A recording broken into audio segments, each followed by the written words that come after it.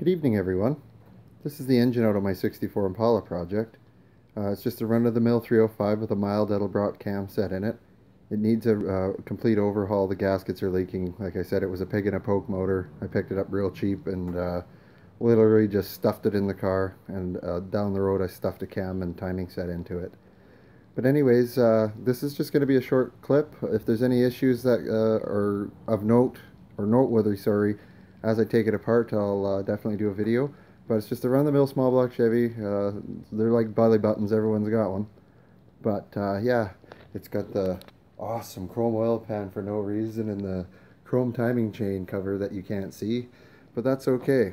I'll just give you a walk around. It's fairly clean inside. It was clean inside when I got it.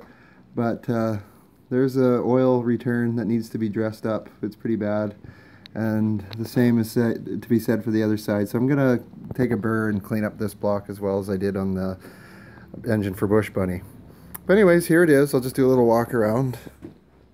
I'm going to clean the paint off of it, buff it all down to raw iron, and give it a good paint job. That's if there's no major issues. And just give it a fresh seal job. The rear main was leaking quite badly, and the underneath of the car is definitely rust-proofed. There's no doubt about that. It's quite a mess, but that's okay.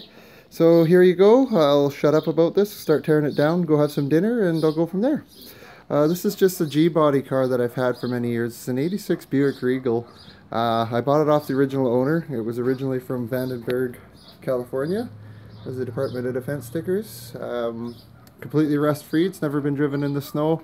It's just sitting in here so I could get it out of the weather. But anyways, we'll talk to you later. Bye-bye.